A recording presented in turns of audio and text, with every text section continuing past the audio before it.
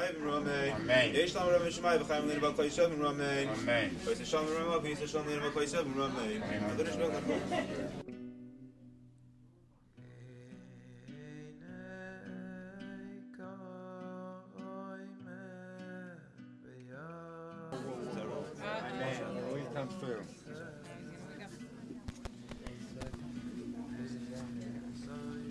Zebni Bichori who Peter Rechem Leimoy Kadosh Baruch Hu Tziva Lifdoisay Shenemar Ufiduya Mi Ben Chodesh Tifta Berkacha Kesef Chameshes Shkalim B'Shekel Kodesh Esrim Geirahu Nemar Kadosh Li Kol Bechor Peter Kol Rechem B'Bnei Yisrael B'Adam Uvavhema Lihu.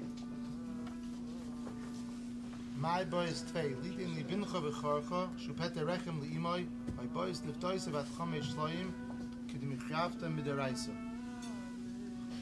Chopetz ani liftois es bini v'hilach demei Pidyanoi ki demechayavna midaraisa.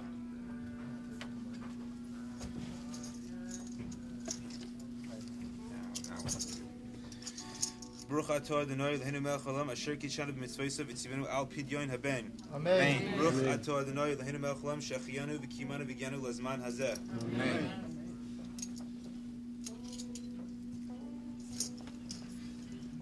זה תחת זה, זה חילוב זה, זה מוכל על זה, יקונה זה הבן לחיים, לתוירו ליור שמיים. ירוצן, שם שנכנס לפדיון, כן יקונס לתוירו, לחופו, למייסים טויבים. Amen. ישמחה אלוהים כאפרים וכמנשה. יברך אדינוי וישמרך, יו אדינוי פונה ואילך ויחונקו. יישא אדינוי פונה ואילך ויעשם לך שלום. יורך יום משנויס חיים ושלום, יוסיפו לך. Adonai yishmorcha mikol ra, yishmor es nafshecha. Baruch atah Adonai Eloheinu melech haolam, boirei peri hagafen. Amen.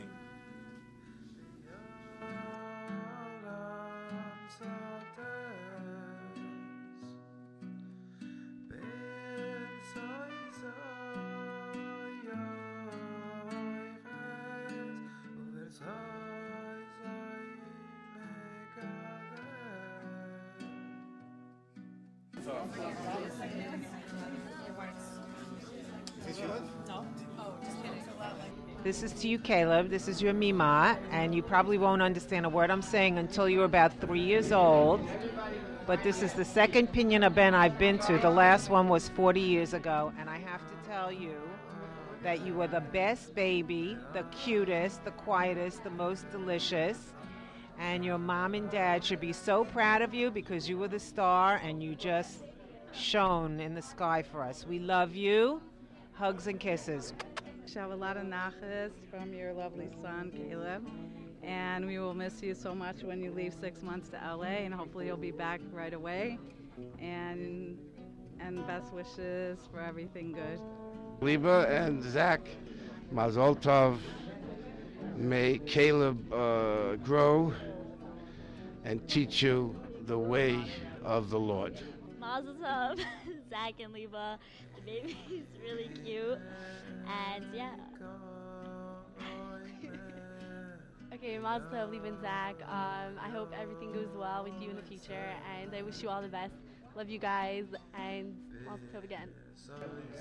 Pidyan Haben is big mitzvah. Mazel.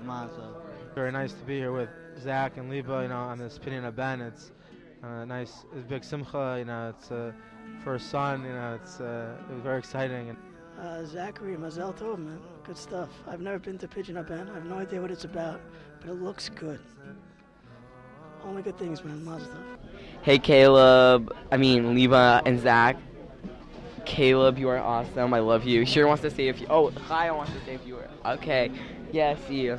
Mazel Tov, Zach and Liba. Anything you need, just knock on my door. Mazel Tov. You should grow to build a bayis now in Yisrael, and you should be with Mazel, Gesund, Bracha, Tzlacha. The Maharal delves into the inyan of Bechor, specifically Pidyan Haben. And he says when you look at the root word, Bechor, there's something that the letters have in common with each other. You have Beis, Chaf, and Reish. 2, 20, 200. Everything is twos, right? So Maharal continues to explain that when man and a wife get married, they become an aleph. They become one, the neshamas become one.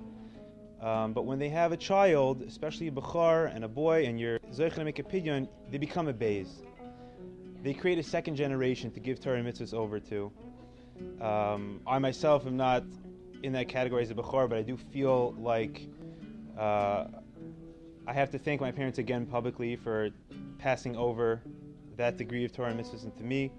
And I look forward to passing that same Torah and mitzvahs over into our base, into our second generation. That was it. I told you to be quick. I just want to introduce my father, the original Aleph, to say a few words. My son Zach and daughter Liba have been blessed with a son, and we have all been blessed to participate in this really momentous and unusual occasion of a Pidyan Haben. In Vayera, last week we hear of the 10th and final trial of Abraham Avinu, the Akedah. And I don't think it was by chance that my brother-in-law mentioned when he saw the baby on the tray that this reminded him of an Akedah, of the Akedah, Yitzchak's Akedah, Akedah Yitzchak. And there is a connection. Abraham Avinu, we know, was the embodiment of chesed. That was the natural tendency he had, and he had a tremendous ahavas for Hashem. When he was asked to sacrifice Yitzchak Avinu, this went against his nature. This wasn't what a father would want to do. It's not what Abraham Avinu would want to do. But his love for God, should he have the strength and the encouragement from us all to overcome his natural tendency to do what's easy and to take upon himself what is more difficult. And from watching him grow, we should all grow as well.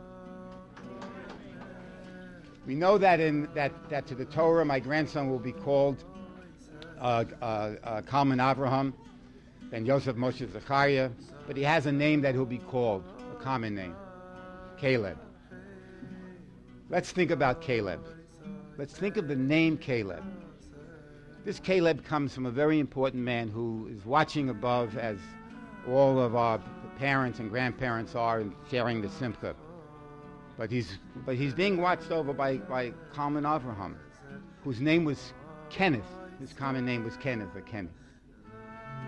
And our grandson has been given the name Caleb. He took the K from his Zaidi, and he added it to his mother, Liba. And if you take those letters and you arrange them in the correct order, you will spell Caleb, K-A-L-E-B. That's not by chance. This is his name because he takes from his heritage, my Mechut Nala Shalom. He gets through his parents and my daughter life in partnership with HaKadosh Baruch Hu, and he will take that name and he'll go forward. He will never, ever forget, I pray, where he came from, the K, who gave life to him, the Liba, and who he is, Caleb.